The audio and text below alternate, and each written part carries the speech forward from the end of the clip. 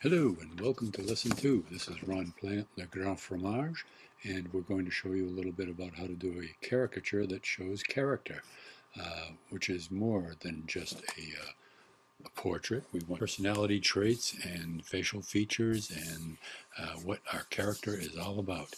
As you can see here by the caricature I did in the upper left of Woody Allen, we select a pose that shows the personality of the character. So rather than show Woody as a laughing comedian, we show him as a angst-ridden comedian. And it typifies more what we think about as a Woody Allen.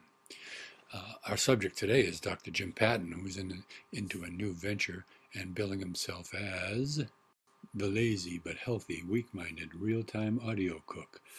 Lazy as in relaxed, healthy as in no grease burgers, weak-minded as in the simple recipes that are easy to cook in real time, which is you will be cooking while you're listening to his podcasts.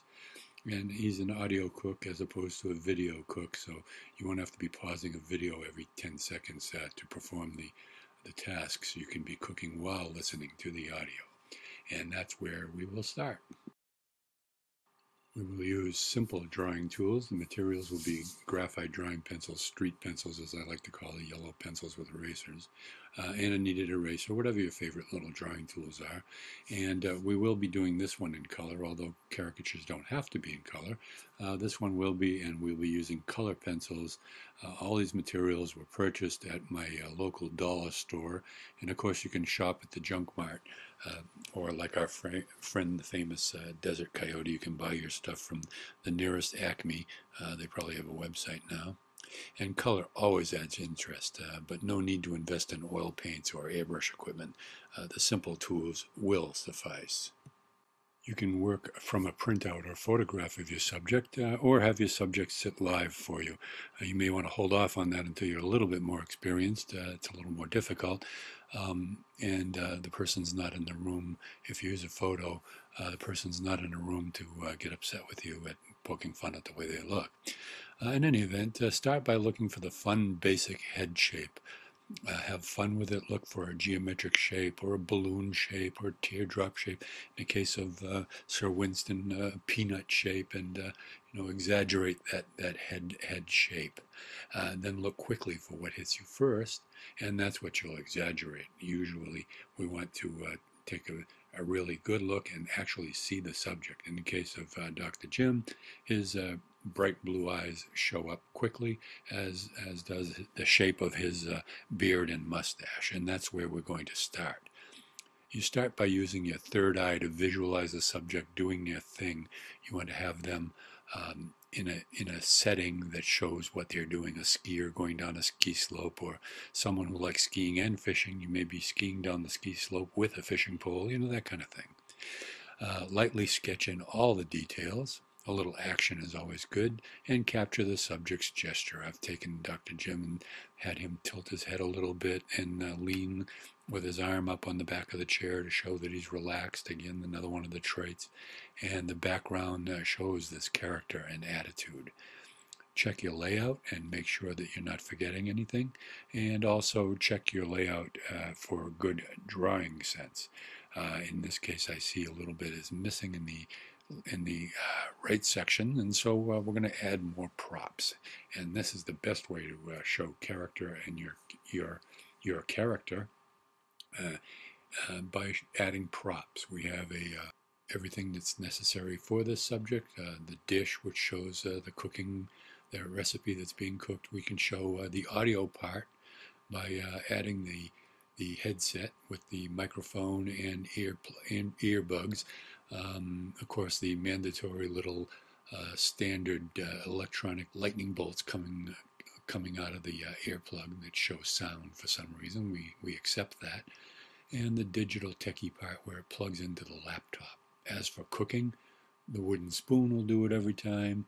And for real time, we're showing a clock in the background set for 5 minutes of 5. Dinner time would be discussed or eaten at 5. And here it is, 5 minutes of 5, and he's just starting. So it shows that obviously it's an exaggeration to show that it won't take very long to cook this meal.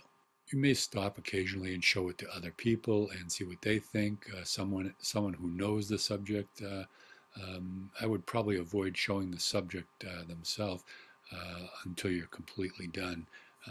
But show it to someone who also knows the subject. You know, did I get the gesture correct? Do I have the essence of this person, the humorous essence? And then we want to continue working by adding color. Always makes a drawing special.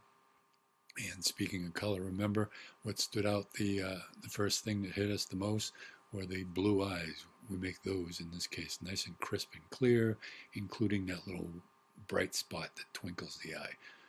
Always sketch using a very stroke, a thick stroke versus a thin stroke, a light stroke and dark strokes.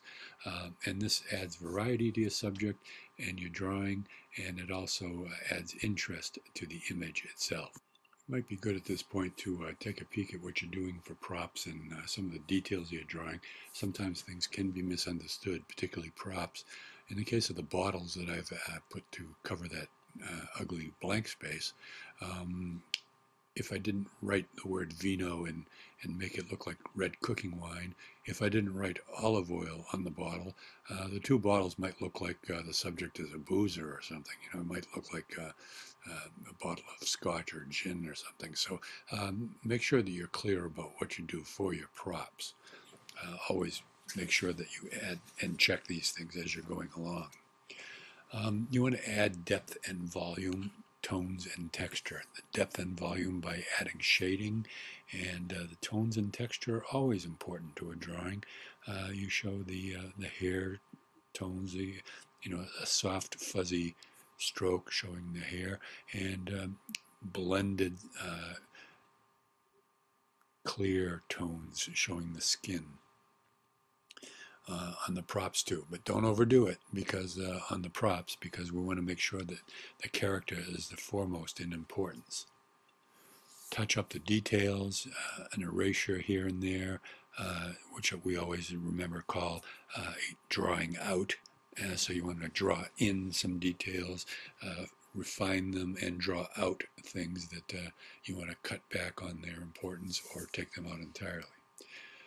So when it's done, assess it, make sure everything's there, go over your mental notes and or written notes, and if you think you're done, then it's time to sign it. And there you have it, the finished product. Hopefully this will work well with the customer and please the customer, and everybody will be happy. Submit the finished project to your customer and along with a handsome invoice. Speaking of which, time for a shameless plug. I'm not above shameless plugs after all. A joke that if you prefer having me do it for you, I'd be glad to do that. But seriously, if you'd like to have an original Ron Plant caricature of yourself, a loved one, or a celebrity, your favorite celebrity, just send it to me at plantsart@gmail.com and send me your contact information. I'll get back to you with a price list and some details and a little bit of an order form. We'd be happy to have your business, and I'm sure you'd be happy to have one of our original caricatures. So that's about it for today. We'll see you next time on Lesson 3.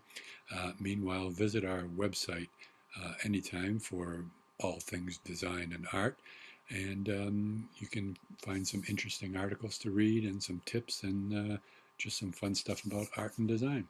So again, it's the artdesignvillageclasses.com, and we'll see you next time. Thanks.